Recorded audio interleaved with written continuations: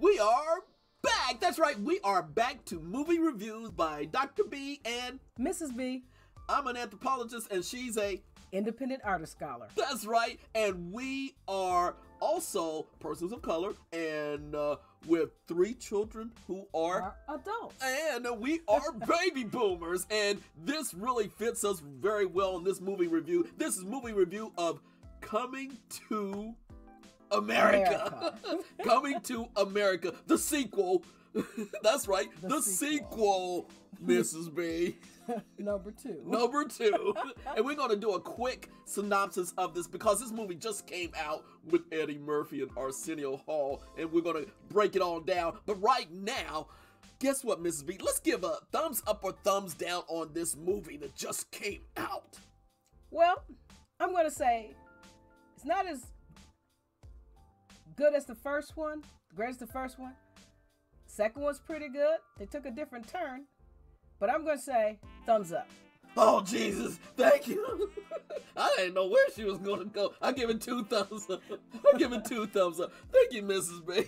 And the reason why, I didn't know because, again, let me just preface this and let you know, yeah, I'm a little biased because I'm an Eddie Murphy fan from day one.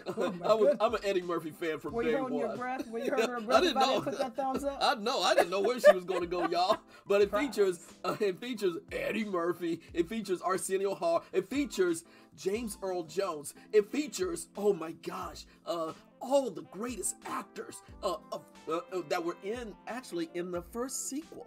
Most of the actors that were in the first sequel. Practically all of them. Movie. Practically all of them. They brought them all in. Everybody wanted a job. Come on in. John Amos was there. Who else? They had all the Garcelle actors. Beauvais. Garcelle Beauvais. She had a non-speaking role. I was surprised about that. Yeah, she had a non-speaking role. I was surprised about that. You know. Yeah, they have a few. They had, of course, Tracey Morgan. Tracey Morgan was in the movie. Tracey Morgan was in there. What do you think about Tracey Morgan? That would be the uncle that some folks have in inner city. Tracy Morgan played the uncle of the new second. But here's the plot. First, let me just say prefaces. Yes, I'm wearing my little kente cloth. I'm wearing my kente cloth. Hold on. I got to tell the folks I'm wearing my kente cloth. Coming to America, my kente cloth. The Ghana kente cloth. Thank you. On up to Got to give props to Eddie and our culture. Yeah, our culture. Thank you. And there was various cultures there. But the plot was a movie. Let me just very quickly. James Earl Jones, the father, they wanted to find out. Guess what? Eddie has to make sure that he gives over his kingdom to his heir, and he found out he had an heir who was a male that came about because how did it come about? Well, let's just say the actress Shari. She has played the role of Lisa. Yeah. She still looks beautiful. She looks great. She looks great. She looks fantastic. And she had a surprise. You know, it was supposed to produce an heir. And Hakeem was supposed to produce an heir, and Hakeem was supposed to produce an heir. He has 3 daughters. Oh, by the way, and those were the Eddie's real daughter played in this movie. Eddie's real daughter played in this movie. Beautiful, she did a great beautiful job. Young lady, Eddie Murphy's daughter. Beautiful. She did a great job. Shout out to the Murphy. And yes, and their mom. Beautiful job very raising much so. Their children. And so he was supposed to produce an heir. And he did produce an heir. And did not happen the way they produced thought. an heir. It was by as he said, bastard child. And he had to go to America to find his child. Okay, no, we got to get through this real fast because I can see where you're going, Mrs. B. Then in what they said in the movie, I'm going to be real because this is a real movie. Mrs. B want to sanitize it. Eddie, I don't want to sanitize it. Mrs. B, you sanitizing stuff. Dr. B. She sanitizing stuff. Let's not do that. Eddie wants to be real. And Eddie, yeah, well, there you go. But Eddie brought his child back that went through some stuff, and his child from, what was it, Queens or from Brooklyn or Queens? I think it was a good movie. It was good. And he brought him back with his uncle, Tracey Morgan, and there was this cultural clash from those who were from African Americans in Queens with Africans in Africa. So there was a cultural clash. That's what I liked about this movie. Many times you just bring different cultures. There's a cultural clash between African Americans and Africans. Guess what?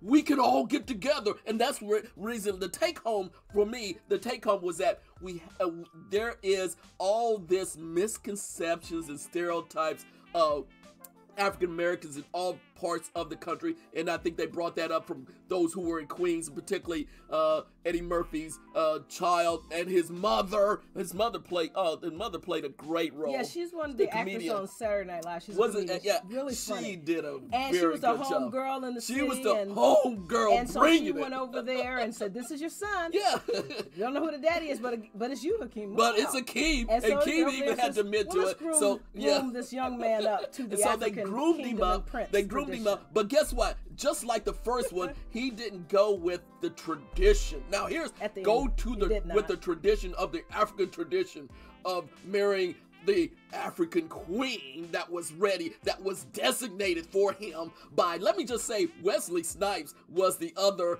actor in this movie. He did an excellent job. And so, yes, they had to break away from their African tradition. That's true. And actually, the king's son wanted to marry an African woman, but not the designated selection. So the same thing happened again in one. Same thing happened again. He said, but with you're a beautiful, flavor. You're gorgeous. Oh, you're wonderful. It's updated to the of a style of the all types of different types of music. And the soundtracks and by the way, the jokes were there. The jokes were flowing. They were subtle. You have to watch. Let me just say this: you have to watch number 1 to get the jokes in number 2. Yeah, you do. You really do. If you miss number 1, this is not. Let me just say, if you miss number 1, this is not going to be funny for you. You have to get that. And the characters that Eddie played in the barbershop, he brought the barbershop scene back when the multiple characters that Arsenio and the barbershop and Eddie and his multiple characters that he had to dress up, that he had to put on the makeup. That was hilarious. Hilarious. And so again, and then the final scene when they brought out the artists who were celebrating the marriage. And then guess who was the final artist presenting? It was Sexual Chocolate. It was Sexual Chocolate. Yeah. You know it. Eddie brought it. He didn't break it. And he was Look at Mrs. B. She's mad at me. I'm not mad. It's just it was a streamlined, streamed down, inner city, local neighborhood, Sexual Chocolate version. And there was always one person. Always one person that liked Rick sexual. James. Yeah, always one person likes Sexual Chocolate, and he was still there. The brother Want to be Rick James? And he said, "We are family," and that was a song that Sexual Chocolate sang at the end. And let me just say, there was a special guest appearance at the very end by my boy John Legend. John Legend was nice. John Legend Excellent. sang the song. He brought Welcome back. What's the country? Well, here's the thing. And I want to bring up one important point. Yeah, go right ahead. Before you keep going on and on about that. We're almost done. Yeah, we're almost done. Hurry. Film. Come on. The point about women, the traditions of Africa, and you have to have an heir, and it has to be male, and that's fine. And then the woman that he has to choose has to always follow his rules, whatever you want, whatever you say. And then they had to change that. And then he realized even the men who are tradition African American, and black men wanted a woman who thought, had some brains, that would think, not to be trained up or etiquette up to do whatever the man wants her to do. And this is what the second one also did. Develop freedom for women. And guess what? That's what Eddie came to realize at the end. Akeem realized that even in his own marriage, okay, and then with his son. Yeah. And then he had to remember what his mom said. Oh, his mom said, the actress that was in the first one, she said, follow your heart. follow your heart. Well, and that's what he did. He allowed his son to follow his heart. So with that said, he picked his own way. And he picked his own way. His own wife. And the one that he wanted. And there we go. For him. And we are... That's our movie review of, guess what? Of Coming to America, the sequel. Of course. It was funny.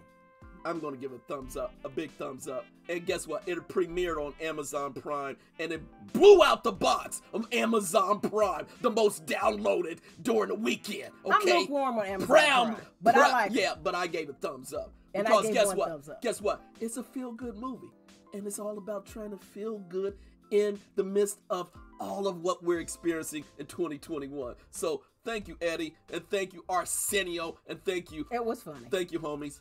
Keep it bringing it real. Take care. We out. I am Dr. B. And I'm Mrs. B. And we are Movie Reviews by Dr. B and Mrs. B. And we hope to see you back again soon. Please like and subscribe. We still bringing it, y'all. We still bringing it. Gots to. We out.